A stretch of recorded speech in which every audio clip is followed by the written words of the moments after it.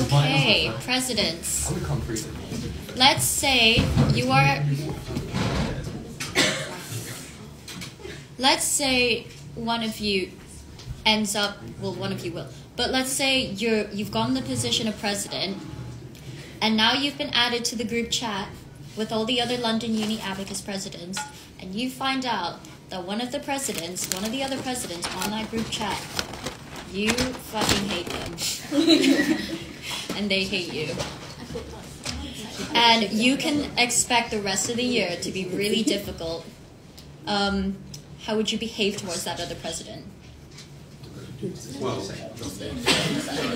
anyone can answer.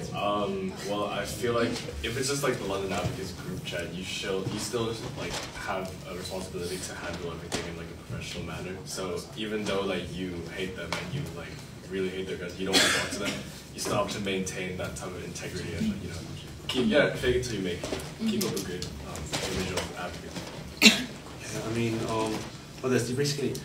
It's a working relationship. Like, you might not exactly have the friendship there, but it's a working relationship. It's like the same thing when you put in a group project with something you fucking hate. Like, you still have to work with them because the coursework depends on it. So, you still have to work with it. Yeah. Before, like, when I knew straight away, I would probably talk to them personally, like, via messages and, like, set boundaries straight, like no personal intakes into like decision making. Yeah, set boundaries. That's what I would do. Okay, so we have an event, an inter-uni event, and some extra tickets have been printed just in case any of them get lost. You find out that a president from another uni is actually selling those extra tickets, meaning, which is not what you guys agreed on, because ticket distribution is agreed on before the posts even go up. What do you do? How do you confront that president? Are we the only advocates I even know about it, or is it the whole that finds out? Well, I guess you could tell the other presidents if you'd like, but how would you approach the situation? Well, I mean, for this situation, so like the other presidents like overselling the event. Hmm? So they're overselling tickets behind everyone else's back. Obviously, I would talk to that president first and ask him ask him or her what they're doing. And the tickets have been sold. They've sold. No, like what? Like what? Like, they've sold tickets behind everyone else's back. Yeah, so now there's too many people going to this event. So for each club, they have a maximum capacity. Let's say ministry is 1.5k, and then you print it, I don't know, 1.7k, and so there are 200 surplus tickets circulating around, and it's already been sold. What would you do? Yeah, so I would go up to the president and tell them, like, and tell all the other presidents as well, because this is an inter-uni thing, and the club manager, I would also talk to the club manager too, that there has been a surplus, and see if there's any way around it. But in caution of like future events, I would have a meeting with the other presidents and see, like, put a warning to this president and this university. If this happened again, we would probably like leave them out from like future collaborations. And what would you do with the 200 extra people at your clubbing event?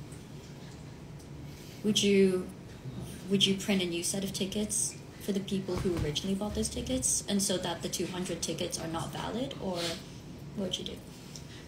I think it depends on how the club manager, like club owner, takes it as well.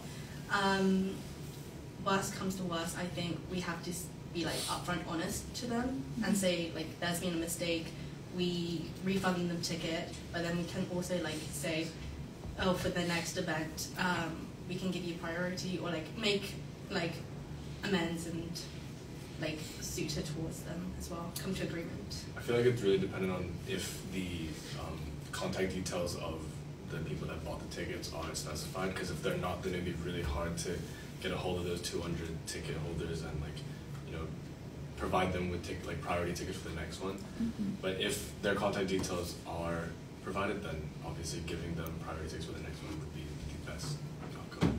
Gia? If no one knew, would you hoard tickets before you hosted an event? No. No. What if you find out one of your committee is hoarding tickets? of releasing the form to their friends first before. Sorry. I would definitely talk to the vice president first, because as Hayden said, it's kind of the group between everyone. But like definitely contacting the vice president first, just to announce that we know one of you guys are hoarding tickets, and like make sure don't do it again, or just prevent them from getting that form first. I think it's alright if you can just go up to the person, like president and VP, sometimes their roles can be interlinked as well.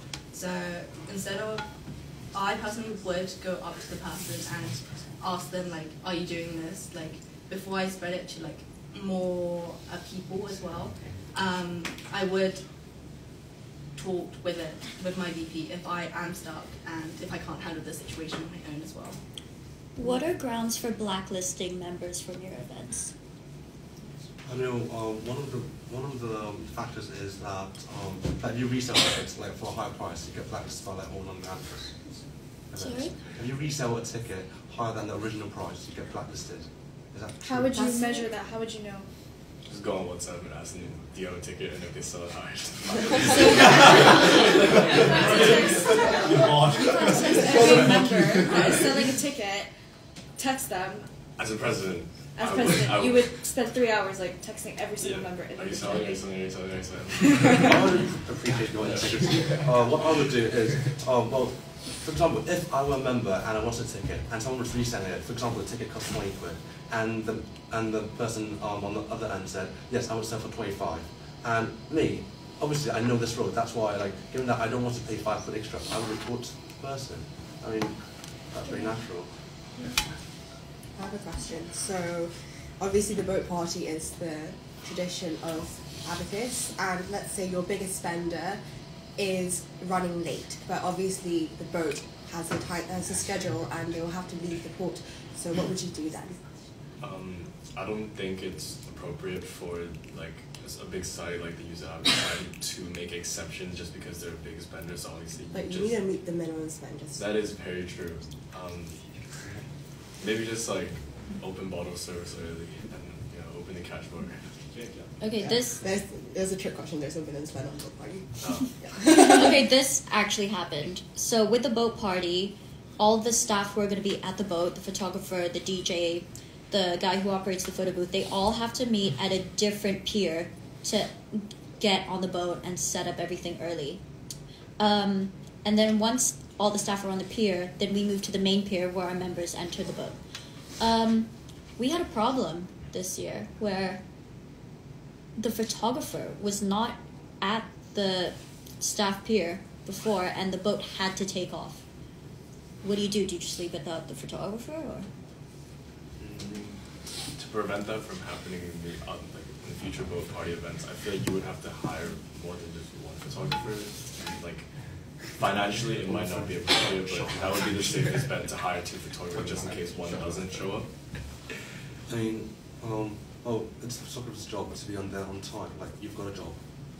That's what you do. I mean, in this situation, you can't You've just paid say, the deposit. you've got a job, you've got to be here now. He's 30 minutes away, you can't do that. What are you going to do? I mean, there's nothing that you can do to resolve it because I don't believe in just waiting for a photographer. The entire boat of 100 people, 200, just waiting for one person. I don't believe in that. So yeah. Then again, the party can go without a photographer. You have your phone, take photos, and I'm sure, for our society, we'll provide disposable cameras for different years to take photos. Or the photographer could board on the second pier. I didn't know that was viable. Which is what happened. I thought it was only one pier. Okay, any other questions? No? Okay, let's do the Gen 6 and then we'll wrap this up.